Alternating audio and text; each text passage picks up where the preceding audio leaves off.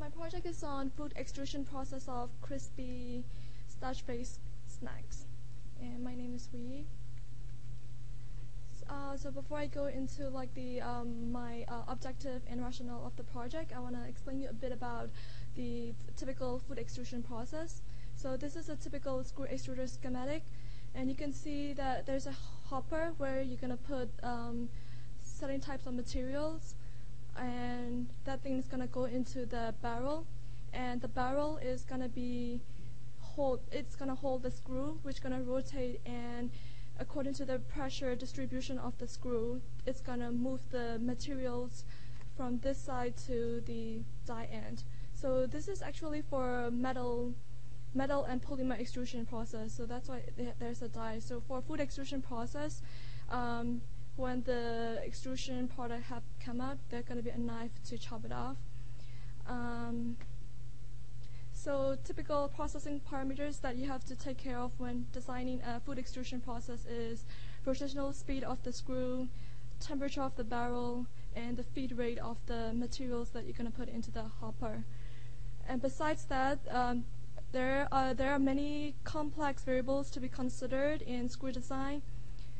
So you can see that there's a pitch to be taken care of, and also the shape, how it's oriented, and the length of the screw, and also the angle. Extrusion process for snacks is different from any other extrusion process. It involves high temperature and short time process. So depending on the extrusion parameters that you apply, the different qualities there can be impact on qualities of the food. These are nutritional properties, solubility, hardness, texture, degree of cook. And I'm going to be focusing more on texture because I want to design a system to manufacture crispy starch-based products. There's a lot of need in the field of food extrusion process. The current design systems only consider the specific types of food extrusion process. So, for example, if you are doing food extrusion on meat, then you have to follow such screw design and such food extrusion process parameters to get that particular outcome. So my project objective is to design a system to be applicable to any type of snack food, and there's also in the society there are more inclination towards healthy and delicious food. So you want crispy products, but you also want it to be to include certain aspects of nutritional content, and also less fat, and more healthier. And as you know, snacks are very popular now. People eat that every day, every time. So as I've mentioned, my objective is to design a food extrusion process from asymmetric design, and to integrate manufacturing process parameters, extruder screw design, and raw material selection. That way you don't have to do the food extrusion process design over and over again, even though the materials have changed, or even though you use a different screw design. So my first FR1 is to have large extruder expansion. So to explain that, I want crispy starch-based products. So to have it crispy, it has to have a thin cell wall. So when you bite into it, it has small hardness, and it's going to break down very easily. So, and you also need to have less apparent density. Otherwise, the hardness is going to be greater, and you're not going to be able to break it down easily. So less apparent density, thinner cell wall, less hardness, and that's going to lead all of these into crispiness. So FR1 is basically large extruder expansion, which basically means all of these. And for FR1, I'm going to use independent process parameters to satisfy that FR1. I'm going to talk more about it later, why I do that, because my FR2 and FR3 has to be designed first. And according to what I got from those FR2 and FR3, I can easily adjust my FR1 because all of these are totally independent. And my FR1 includes to lower feed rate, to lower water injection rate, to increase barrel temperature, to increase screw speed. All of these gonna be computer controlled, and all of these are totally independent because you're just gonna input how much you want in that system.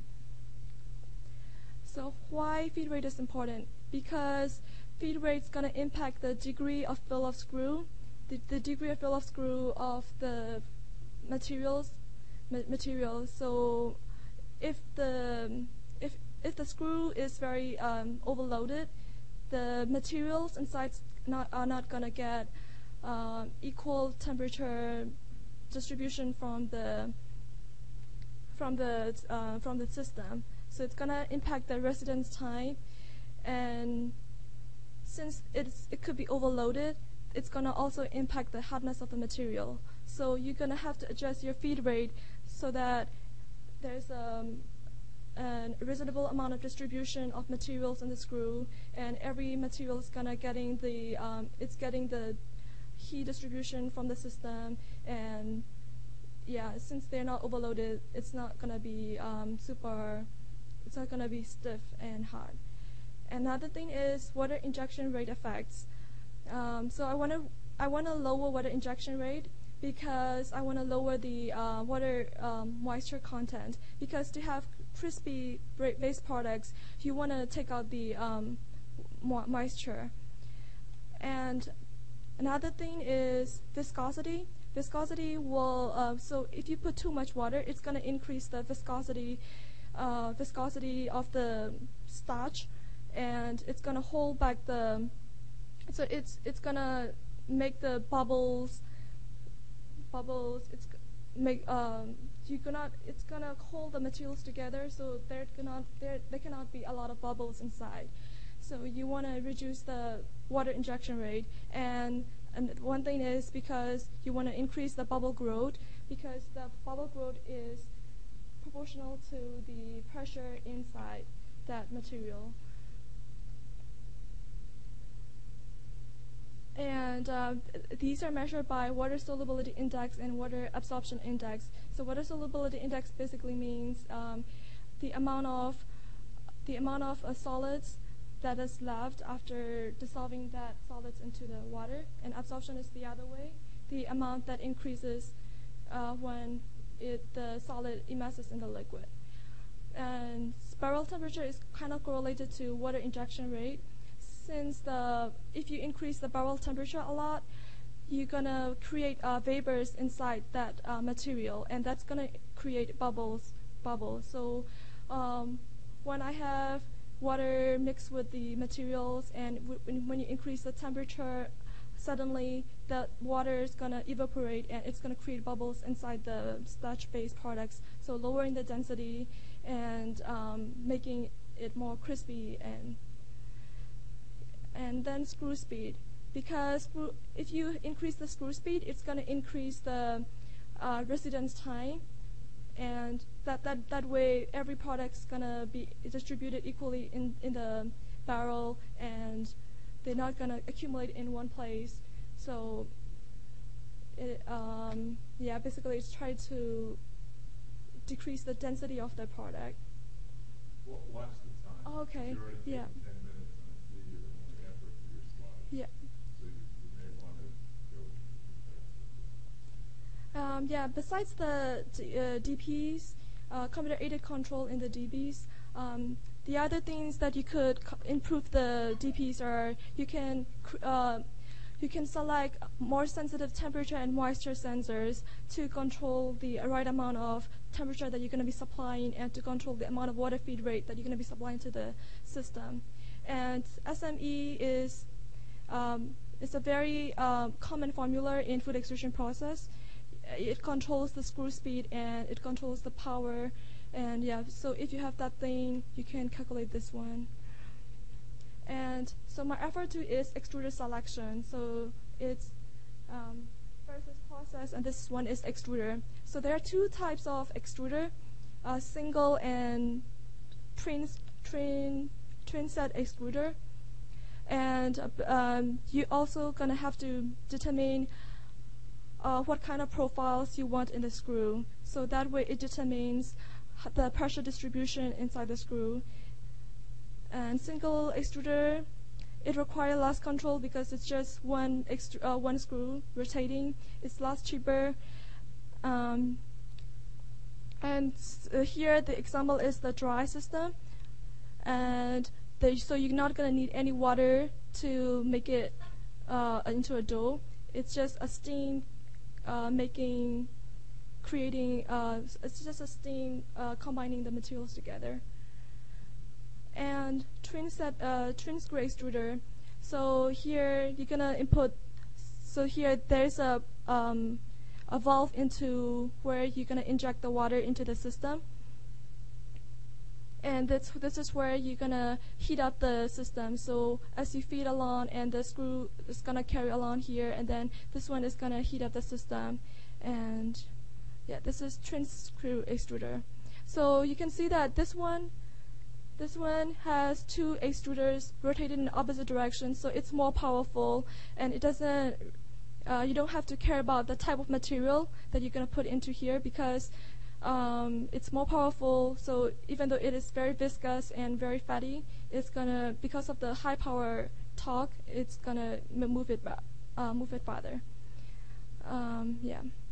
So why that is important? Because when you are controlling the when you have different types of materials in your food extrusion process, choosing this twin screw extruder might be useful because this one is very powerful and has little relation with the type of food that you choose. And the last thing, raw material selection.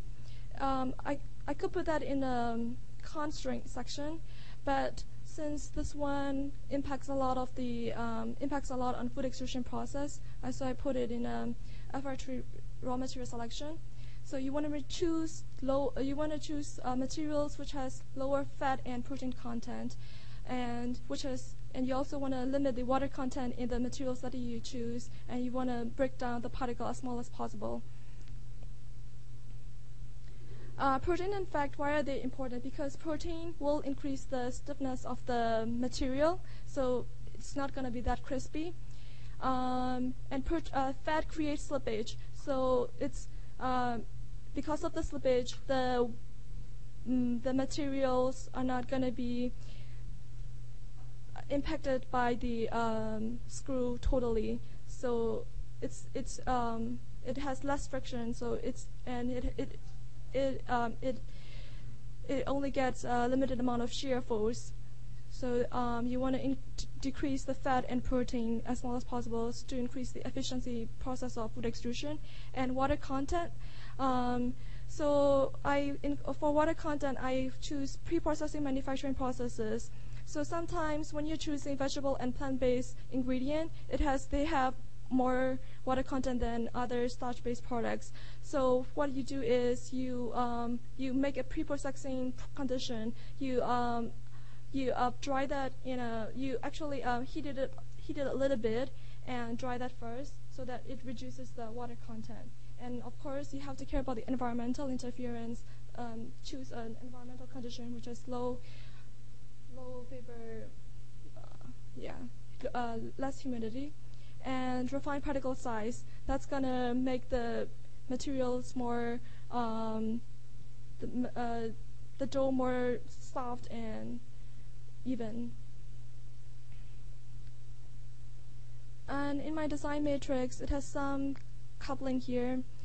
It is because the last two is gonna impact on the convention that I choose. So, for example, to lower water injection rate, to lower feed rate, it's gonna be impacted by the geometrical shape of the extruder, because that's gonna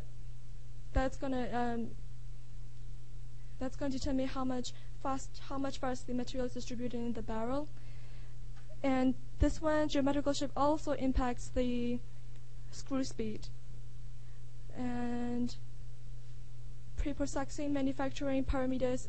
So when you have pre-processing manufacturing condition, it's going to decrease the water injection rate.